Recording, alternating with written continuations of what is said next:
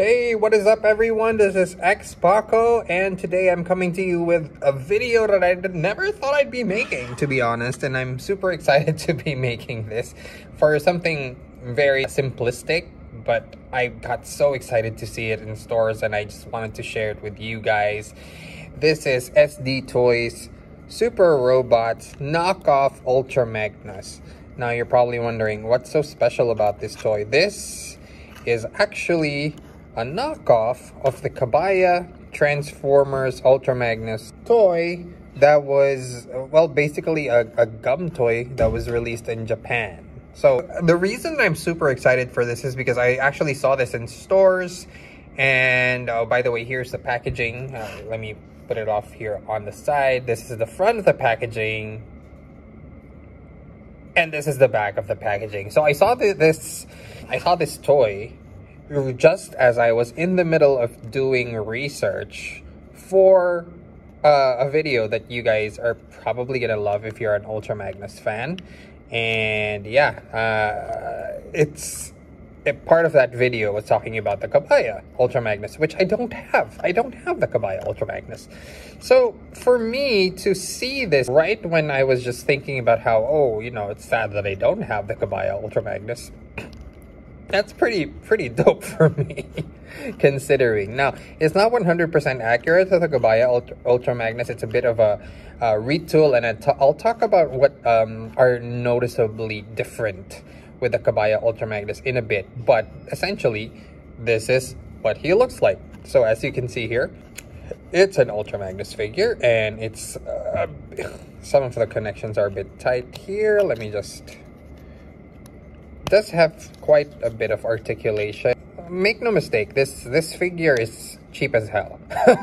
So I'm not saying this is high quality or anything. I mean, the colors are off completely. Yeah, okay. And the quality of the plastic is pretty cheap, but the mold is mostly, as far as I can tell, kept from the original with some differences. So let's talk about the articulation real quick. So articulation wise, for the robot mode at least, you've got head articulation here. So yeah, 180 spin on the head, and you've got, you know, up and down motion on the arms as well.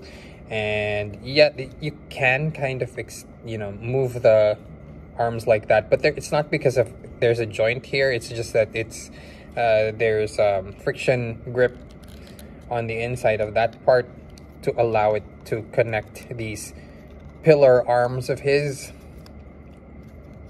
And you've got elbow movement here.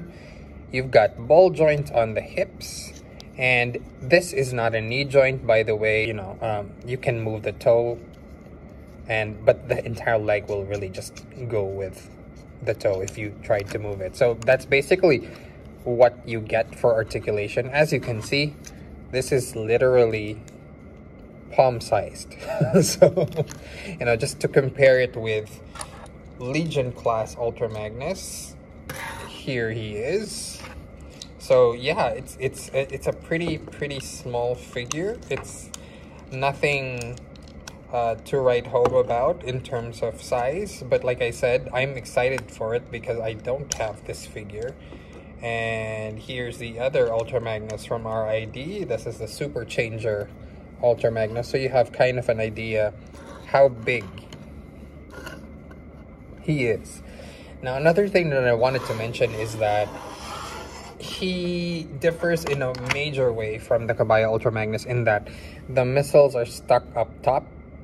I'm still considering whether to remove those missiles. I probably will end up removing those missiles and, you know, do something to attach them to these sides, like maybe install a peg on here and then put this missile here and put a hole here and put the missile here. Probably that's what I'm thinking I'm going to be doing, because the Kabaya one can do that.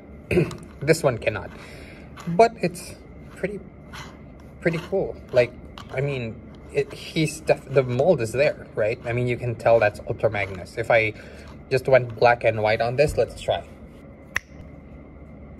Okay, there, see, that's Ultra Magnus right there. Okay, so yeah, now in terms of transformation, this actually has a really interesting transformation because essentially you just transform him like your typical Ultra Magnus figure. You put these legs together like so. There's a little peg here that inserts into the hole here on the side. Go ahead and do that. And then move these forward. And then now when I got these off, like out of the box, out of the card rather, this was flipped the other way, but you can just flip it the correct way, no problem. You just need to turn this part here, but before you do that, you might want to remove this. So there's a bit of parts forming involved. Remove this peg here, put it here, and then you can slide this part and do the same here.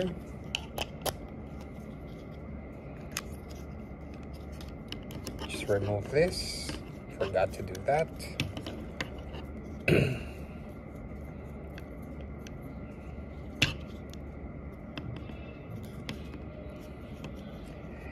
And then these peg holes, just match them up with the pegs here on the sides.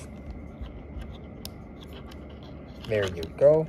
You can already kind of see where this is going. And you can move the cab section up here. And there you have Ultra Magnus in his car carrier mode. Now I don't have the mini bots to show you how this would work, but as you can see, there's clearly enough space for you to put small cars in there. Probably your Micro Machines Transformers will work well with this. It's a Legion class toy. Here's how he scales with some other Legion class Ultra Magnuses. This one's a particularly small one. These are from the same year, but this one's a bit smaller in scale. So there you go. Yeah, it works really nicely. Another thing that I wanted to show you guys, really cool, especially if you want to customize this, because I definitely will. I'm not keeping this in its green and gray state, is I'm probably gonna end up removing this bit and painting it blue. And as you can see, that's the sled part of the original G1 Ultra Magnus. Transforming him back is super easy. Just push these legs back, separate these parts. Those things can pop off, no problem. If you want to have him look a little more like the G1 or titanium toy where his arms are here off to the side, you can do that too. I don't know why you'd want to do that, but you can.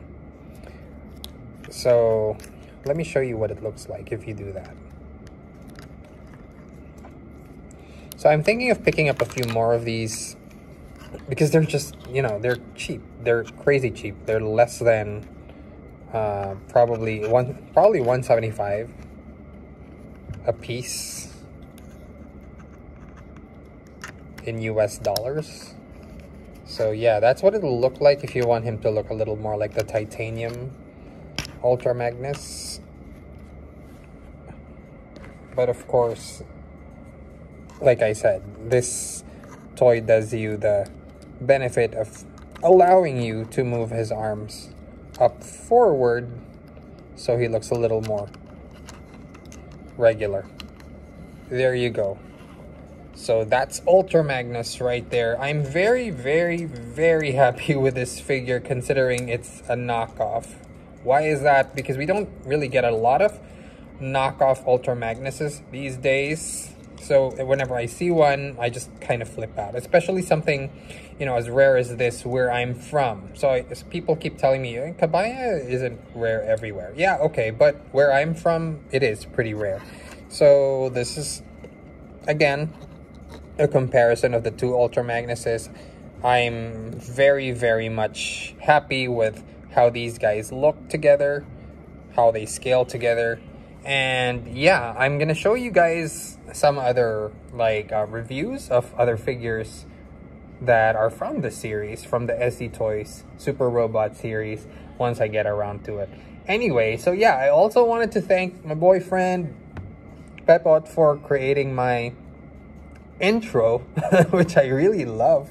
So he animated that for me. I wanted to kind of show a few of the toy worlds that I like to delve into every now and then in this channel. So yeah, he did all the animation for the new X's Toy Universe channel art.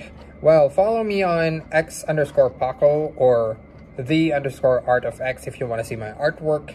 And of course, like and subscribe for more videos on Ultra Magnus and all things toys. Till next time, peace out.